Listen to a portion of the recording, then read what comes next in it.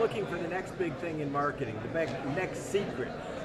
As an insider secret, what's the next big thing? If you were going to hit a home run for a local business, what is that home run going to be in marketing, do you think?